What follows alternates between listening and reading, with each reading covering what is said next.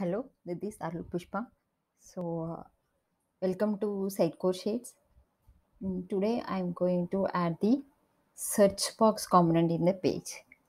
So, I just create one empty page now, and this is our demo page. Here we can see that search box.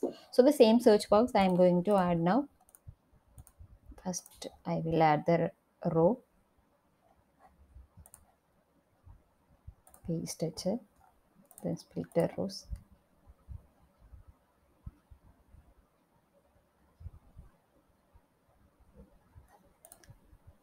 In the first row, I would like to add my search component. We can use the add components here, or else we can use this option.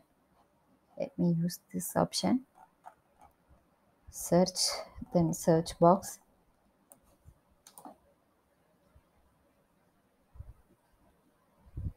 Okay, it's asking to create the data source. So if you are planning to use the shared data source location, then you can go with this option. Actually, I would like to keep that data source location in the local, so I just choose this option, the data. Then let me give the name search box, right? So SC search box, search box. Okay.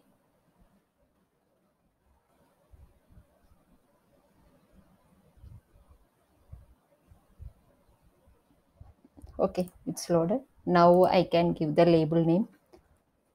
Okay, you can search here and then save.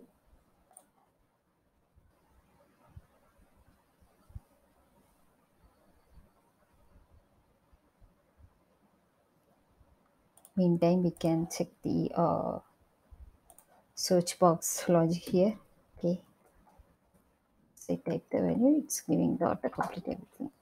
Okay, the save, it should work in our page. Okay, it's saved. Actually, I'm using the master database in my SXA site, so I don't need to publish the page. I can simply refresh. Yeah, here you can search here. Okay, it's good. And here I can see the button and label name. Let me quickly show the data source item, the SC site and data source. Yeah, the SC search box. So here we can customize the button name. I would like to give the button name as search, SC search, and then search here is hey, type your word here, your word, and then here you can search here. It's looking good. Then save and then refresh the page. Okay, wow, great, it's affected. And then we can check the logics now. Okay, trying to search, it's not coming. Yeah, so autocomplete is coming, but it's still empty. So let me quickly check that. Okay, so this is my search box. Here you can see edit component properties, and here we need to define two sections. One is the rendering variant. Rendering variant is give the result of autocomplete, and next one is the search scope. I need to tell the location to my search box, then only it will do the search. So here I can see the search scope. As already be seen, the search scope in settings and the scope and training and all training. So here I have given the location of the data source and the template name as well. So we can use the same one. So if we use this one, the expected result, we could verify here. If you click on the build query, it will give all the result. Okay, these are the result will come in my search box. So let me give the all training search scope, and next one is the maximum predictive result count. So whenever I type the box, so here I'm typing the values. Here you can see 1, 2, 3, 4, 5. 5 results only I could see. So if I give 10, I would see 10 result. Let's check. And the next one is, if you like to actually if I give the autocomplete, if I select the autocomplete value, it will redirect to some other page. Actually, I didn't configure that, but we have an option to configure that. We can directly redirect to that autocomplete values to other pages. That's the search result page. And then number of result triggers for auto completion. Okay, so here we can see, when I enter the first value, the autocomplete is not coming. Second value, yeah. When I enter the second value, it is giving the autocomplete. I would like to check one value. Okay. So the expectation is, whenever I type on the first word in my search box, it should give the autocomplete. And then next one is the search variant.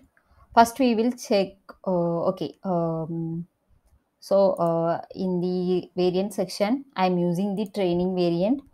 Already I have created this variant. I will show this. We can create the variants in presentation, and then rendering variants. Search box rendering section, search box. Actually, I didn't create any structure for this one. It's already coming with SXA site creation. I just created only this training. So if you see here, here I have defined that. So I just define my field title here. So the title name is training title. So if you see the data source location, my title name is training title. The same I'm using here. Let me cross check once. The data and the training. So whenever user to the search in my search box, I would like to give the autocomplete in my title section. So here I could see the title. Then why I am using the training title? Then we can confirm the field name in the template definition. Okay, in the template, yeah.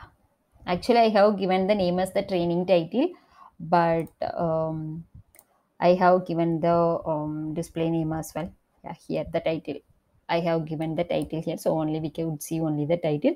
But whenever we call this field in the programming time, that time we need to use this training title. So I just used that one, and I just created the rendering variant. Then I defined that title field here. Here we can see the file field name is the training title. So the exact rendering variant I have used in my page. So if you see here, variant, okay, the training variant. So which are the fields we need to fill? First one is the search scope, and this one we can define. And then search result page you can define, and then number of characters to trigger the suggestion, and then variant. Okay, everything is fine, then okay, then save the page.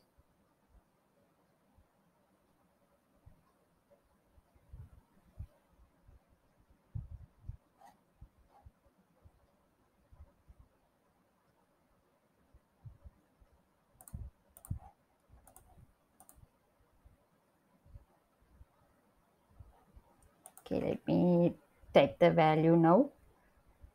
T. Yeah, exactly, I'm getting this autocomplete values. Training. Okay, it's working as expected. Thank you.